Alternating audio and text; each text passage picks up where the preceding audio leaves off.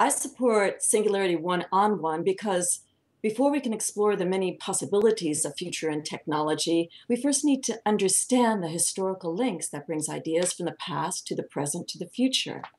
In forming these ideas, we take a transdisciplinary approach, but how do we know who to ask?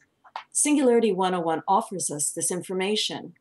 The great source of knowledge, rich information about ideas of the interviewees in this program is phenomenal.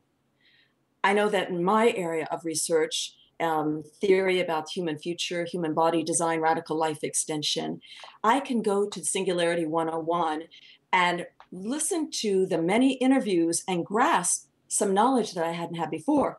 This is fabulous. How often do we have this opportunity to click on the internet and have a rich foray of experts in their fields right there available for us?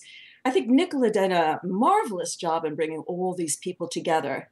And because of this, Singularity 101 offers one of the best opportunities for us to actually learn, to develop better scholarship, better reasoning, more critical examination of ideas that are so vastly important to us today. One area that Singularity 101 offers an enormous opportunity for us is in consciousness studies. It's very seldom that we explore this area because we're so fascinated with technology. But just think about listening to some of these interviews from that perspective. We can gain a much richer understanding of where we're going, who we might become, and how we could get there.